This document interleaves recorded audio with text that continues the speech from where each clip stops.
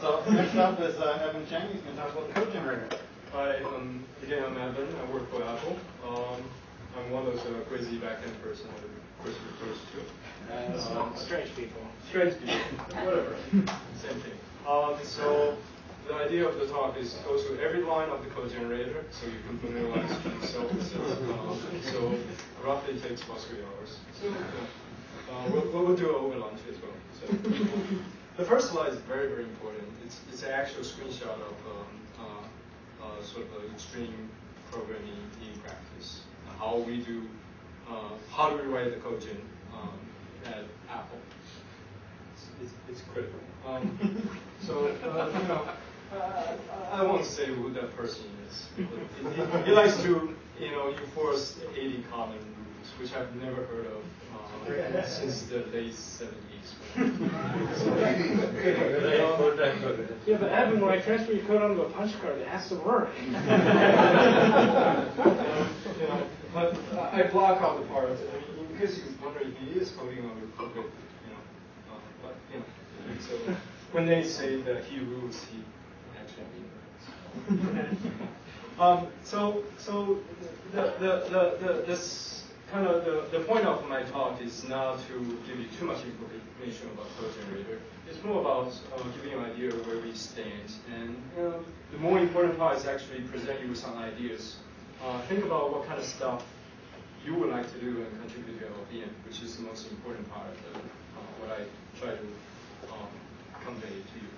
So let's talk about targets. LLVM does support an increasing number of targets. We have Alpha, ARM, Thumb, Titanium, PowerPC, Spark, x86. I think some crazy fellow here today is going to talk about Cell. And somebody's contributed a big patch of MIPS backend just a few days ago. And I think there's a few more secret backends that people may or may not want to talk about. So it's very exciting. It's also, it shows the power of LLVM infrastructure. I think people can share the experience. It's very, very easy to add a backend, add a target to LLVM backend these days. And it's mostly understandable. And then there's the common passes. When I say all are working pretty well, I mean 2 things. One is the infrastructure in good shape, that when you add a backend, when you add a target, you are not required to do too much work. There might be some bugs here and there you have to fix. But the common passes you don't have to touch them in most cases. They just work. Another thing I mean is they work well. They are industrial strengths, they're commercial strengths. There are definitely enhancements we can do to any compiler, and there are many things we can do to LLVM common passes and code generator as well. But in most cases, they're fine. They do a great job. So the example are such as DAG legalizer, where we take the target basic specified constraints of your target, what kind of types you support, or what kind of instruction you support. If you don't support division, then the legalizer will know what to do, transform into other instruction supports. For example, if you don't support 64-bit integer type, you'll turn that into a number of 32-bit instruction, for example. The instruction selector is where the magic translating from target-independent to target-dependent instruction happens. And the combiner is sort of operate again on the DAG. That's sort of the optimizer pass in the code generator, where you do more people-type optimization. Again, most of these are target-independent with some target hooks in some cases. Then moving on, the instruction scheduler, we use a very simple list scheduling, so it's very easy to understand. The actual sort of the core of the instruction scheduler is very tiny, maybe a couple hundred lines of code, if that. And we do support a number of heuristics, top-down, bottom-up, and whether you can target to reduce residual pressure as your primary goal, or try to reduce instruction latency of the block. So for example, x86 and ARM use the residual pressure, where scheduler, and the PowerPC is a legacy focused scheduler. REST locator.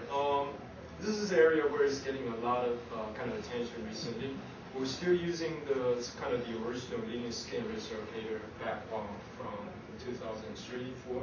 The original one was the simple one, which okay. Reloaded every operand before every instruction and stored every result after every instruction. It's guaranteed to work. Yeah. But the REST locator has proven itself to be worthy.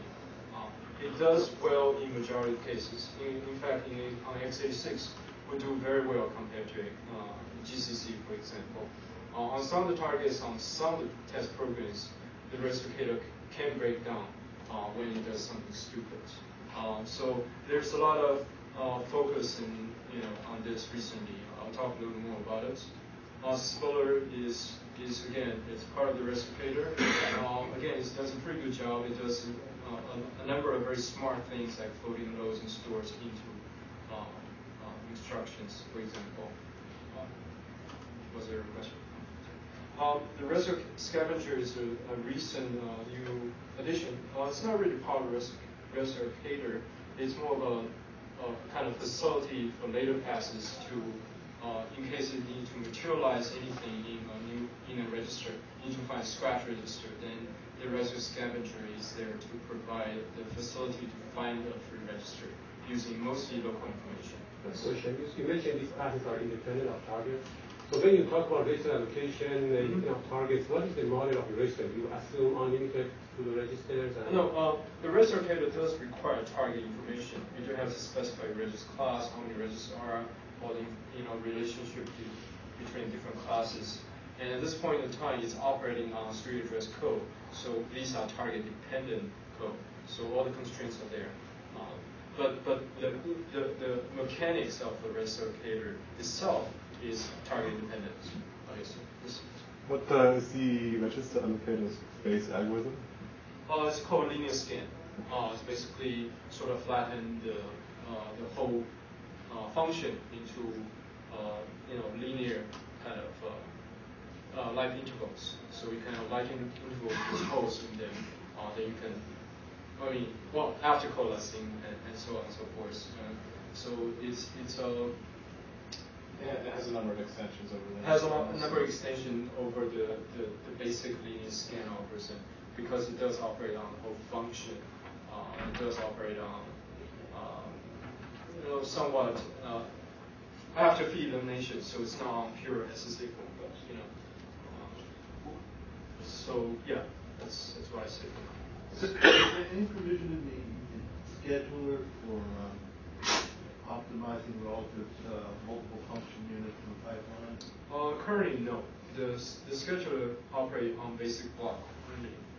This is primarily because the targets we care about the most. Yes, there was. I think the G5 at one point had some sort of scheduler hooks to say I can't issue 2 loads in the same cycle or whatever. Oh, I thought you mean the questions across different functions or blocks? No. Oh, I'm sorry. Function units. Function units. I'm sorry, I misheard you. Function units definitely. There's a way to specify the information. But PowerPC is the only one that does that right now.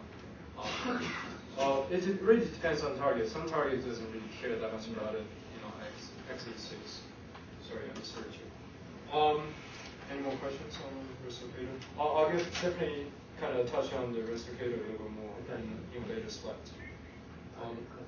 So another kind of target common pass is the if converter, which is something I'm hacking on right now for the targets that support predication.